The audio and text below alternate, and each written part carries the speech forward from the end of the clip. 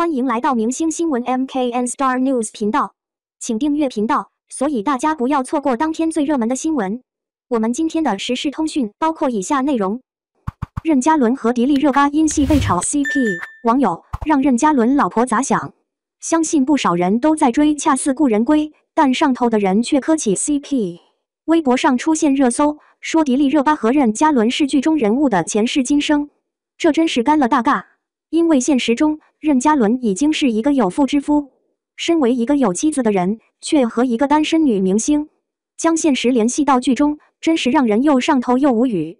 关键还有不少粉丝真情实感地认为两人是可以成为一对的，这就离了大谱。但同样是成家的赵又廷，为什么就没那么多荒唐新闻？当初赵又廷跟杨幂的《三生三世十里桃花》，那也是一大爆剧。不管大家都直观磕剧中 CP， 从未联想过现实，因为两人在娱乐圈都是有家室的人。但任嘉伦却是几乎每一部剧都有这种情况。其实早在以前还不怎么红的任嘉伦就说自己有老婆。身为一个靠偶像剧走红的人，这种做法其实很危险，因为一旦这么做，有的人无法在戏外磕真人 CP， 那就少去了很多乐趣。这也是胡歌和刘亦菲能被磕这么久的原因，因为两人始终没有成家。令人没想到的是，任嘉伦反而在官宣有妻后事业变好。原本他就是一个爱豆出身的人，跨界当演员才走红。从跟景甜的《大唐荣耀》开始，就吸引了不少粉丝追捧。这之后，他粉丝体量不断扩大，甚至隐隐已有顶流规模。而这期间，任嘉伦其实早就有女友，并且谈了5年。2017年官宣恋情，2018年就官宣有孩子，当爸爸了。这之后，任嘉伦的资源并未受到很大影响，反而被认为很负责任。他没有像成龙当初藏匿林凤娇一样，做一个虚假的单身男人，这让很多人佩服他的勇气，所以并未造成大量脱粉。反倒是在锦衣之下后，人气更恐怖走旺。锦衣之下口碑不错，他被全网夸赞。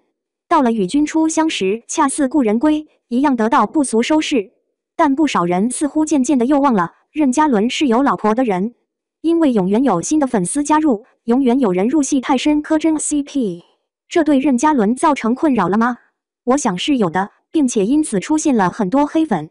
大家对他开始丢掉滤镜，认识一个真正的任嘉伦，指出他在电视剧里的角色都是配音完成，而且都是一个配音大佬张杰辅助的。没有这位老师，任嘉伦的原音根本没法听。不仅如此，任嘉伦的剧中的假肌肉也被嘲笑。在与君初相识中，饰演鲛人的任嘉伦出水时，竟然用假的肌肉裹身，一眼看上去就非常的塑料感。这跟邓超伟演张艺谋的影减肥几10斤大相径庭，这完全就是一种偷懒的方式，甚至被人嘲笑。难道任嘉伦你是不喜欢练快吗？任嘉伦走到今天，除了自身努力，真的也不全是自己的功劳。如果少了配音，他可以说很难拥有如今人气。而身为一个演员，这是最基本的，说明任嘉伦并未达到标准演员的水准。在走红之后，也喜欢用投机取巧的方式偷懒。观众不想看虚假的身材，而是演员付出汗水后的成果。希望任嘉伦好好珍惜来之不易的人气，莫要飘飘然。感谢您观看视频，请订阅我们的频道以支持我们。